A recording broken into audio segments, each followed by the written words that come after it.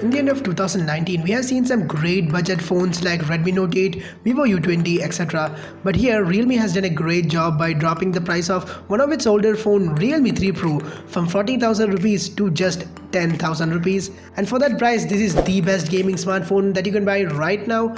And also it gives a tough competition to other budget phones because of its amazing specs. It has Snapdragon 700 series chipset with a GPU which is the best GPU that you can get in a phone under 10,000 rupees.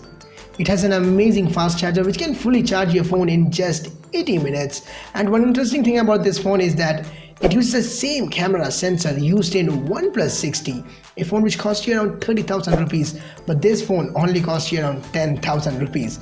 Wow, that's amazing. So hey guys, it's Vignesh back again with another video, and in this video let's do a full review of this Realme 3 Pro and let's see whether this phone is worth for buying or not. Now, as a new YouTuber, getting this phone is quite a bit of struggle as no company is going to sponsor you their phone. So if you end up liking what you see in this video, then please hit that like button, subscribe to my channel, and also make sure to hit that bell icon so that you get notified each time when I post my new video. Now with that being done, let's get started. Now let's start with the build and design of this device. The backside of the phone is made up of plastic and it has a gradient finishing to it which makes this phone look really cool. Now as it is plastic, it doesn't look that much premium like some glass back phone, and also it does attract fingerprint much easier. But still, that glossy finish and that gradient touch really makes this phone look nicer. Now also, as it is made up of plastic, it doesn't break easily as compared to a glass back phone, but there is a high chance of getting scratches more easily than a glass back. So using this phone with the back cover is highly recommended, and the back cover that Realme provides is amazing. Now the phone feels lighter while holding it, and also it feels very comfortable in hand. Now this is because it has a curved sides. So despite of being made up of plastic, this phone still has a solid build, and in terms of design it still looks good. Now let's move to the next thing, that is its performance.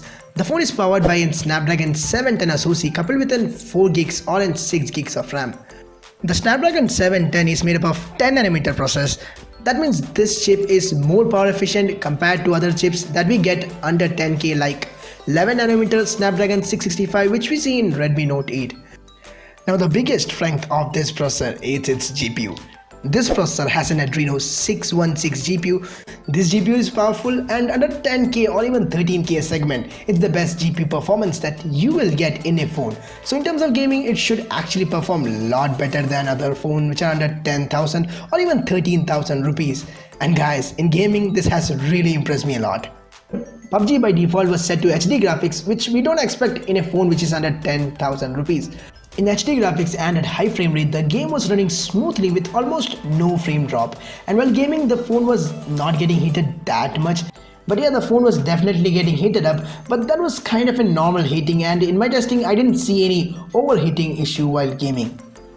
Now I also played some other games like Asphalt 9 and Call of Duty Mobile in high graphic settings, and look at this guys, how smoothly this game is running even at high graphic settings. Now in high graphic settings you don't get such a smooth gaming experience by playing Asphalt 9, especially in a phone which is under 10,000 rupees, but guys, Realme 3 Pro has just nailed it.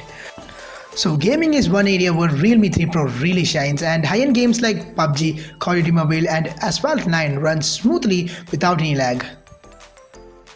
Now in terms of general performance, Realme 3 Pro also performs well, and software wise it uses ColorOS 6 built on top of Android Pie. Now to be honest, I was not a big fan of ColorOS because I had used ColorOS in Realme 1 and it doesn't look as clean as stock Android. Icons look somewhat cartoonish and even the experience was not that much smooth. But in Realme 3 Pro this has changed. Here Realme has done a great job by optimizing this ColorOS. Now apps open quickly, jumping between apps is smoother, and Realme has added some gestures like this gesture for swiping between app, a back gesture, and there are plenty more gestures. Now face unlock and the fingerprint scanner works fast as expected. Now the RAM management and the multitasking is also good in this phone. So overall the user experience is fast, and this is mainly due to a well optimized ColorOS in Realme 3 Pro and also due to that faster Snapdragon processor which it has. Now I don't hate this ColorOS in Realme 3 Pro because it was faster than what I saw on Realme 1, and also Realme has told that Realme devices will get an exclusive version of ColorOS 7, and they told that this exclusive version of ColorOS 7 is more like stock Android, which I think is an interesting thing. Now before moving to next point, if you're just liking this video, then please hit that like button, subscribe to my channel, and also make sure to hit that bell icon so that you get notified each time when I post my new video. So with that being done, let's talk about the charging speed and the battery life. Realme 3 Pro comes with an 4045 mAh battery and it charges via a micro USB port. Now it's 2019, still Realme has given us a micro USB port instead of Type-C port. Well, I think that's a drawback of this phone. But guys, this is not a normal micro USB port. This port supports VOOC 3.0 fast charging and you will get a 20-watt VOOC 3.0 fast charger out of the box. Now VOOC charger can fully charge this phone in just 80 minutes and Realme claims that it can charge this phone from 0 to 50% in just 30 minutes. And in my testing, the phone was charged to 45% in just 30 minutes. And in 1 hour, the phone was charged to 86%. And finally got 100% in just 1 hour 18 minutes, which is amazing. Now in this charging testing, my mobile data, Wi-Fi, etc. was turned off. So in case if you are charging while keeping this mobile data turned on, then this will take between 80 to 90 minutes to fully charge, and 80 to 90 minutes is still an amazing charging speed.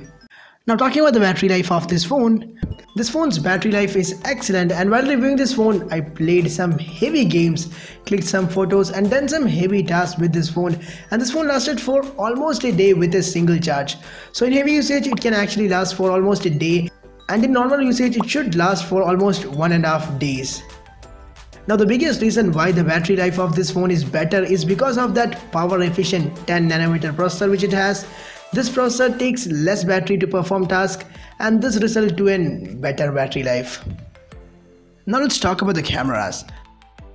The Realme 3 Pro comes with a 16 megapixel primary sensor with an aperture of f1.7 and the secondary sensor used is an 5 megapixel depth sensor with an aperture of f2.4. And in front it has a 25 megapixel camera with an aperture of f2.0. Now the primary sensor used in this phone is actually a Sony sensor. It's a Sony IMX519 sensor and this is the same sensor used in OnePlus 6T. So it's actually a more capable camera hardware that you can see in this phone, and it also does a great job too. Now in daylight, the back camera performs really well. The photos look great, here exposures are good and the colors are good. But sometimes the camera takes an oversaturated images, and there is also an option called chroma boost which helps you to take an oversaturated images like this one. Now an oversaturated images aren't that bad because they might be more pleasing to your eyes.